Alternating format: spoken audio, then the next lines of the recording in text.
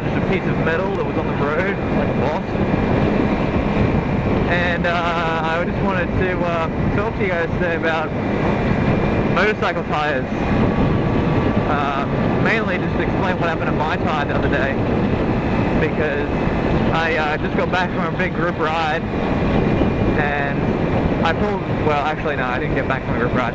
It was in the middle of a group ride. It was before we even started the ride. We all kind of met up and stopped at the bottom of this awesome mountain we were going to climb up together. And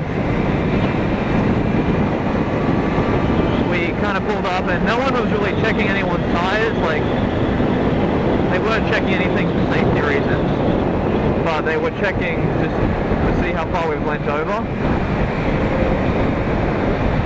Holy hell. And one of them, they checked my tire, and they noticed that there was a screw just stuck in there, like pretty heavy stuck in. I'll put a picture of it right on the screen so you can see. But yeah, that's what it looked like, and it was stuck in my tire good. So that's what I noticed, and then I'm like, wow, how am I going to climb this mountain and then ride all the way home with a screw in my tire? That's pretty dangerous. So I thought, you know, maybe I shouldn't be going on this ride. But by that time I was so pumped up and ready to ride, I wanted to get out there, eh? Like, I couldn't wait. So I went to the nearest gas station, which was just around the corner. I checked my tire pressure, and it was still the same as it was in the morning, and it was still the same as it was last week. So it hasn't gone down any pressures. And my other mate suggested that it should be fine, because if it's been in there that long, it's not going to come out now. It's pretty wedged in there, like hardcore.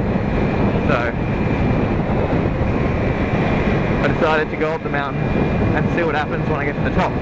So I got to the top, and it was still in there. So I'm like, awesome, well, nothing's wrong happening there. But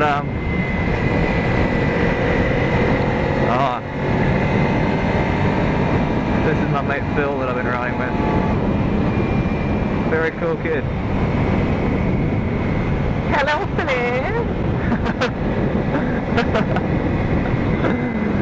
Alright, it's your lane, brother. But yeah, so that's what happened, and then after that I got it home safely, and I didn't ride it for the rest of that week because I was driving my car, and you know, I wanted to be safe. So I got a new tire put on, and now I have a Sport Demon, I think it's called, or a Street Demon tire on the back.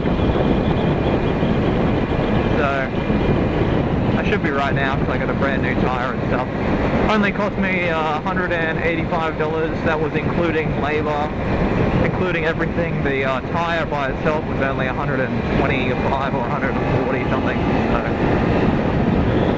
pretty basic tire. God in hell. Speeding like a boss.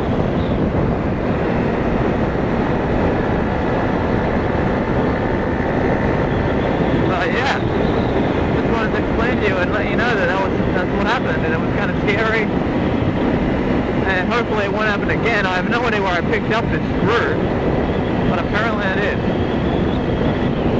So I don't know. Anyway, my butt's just been destroyed by bumps.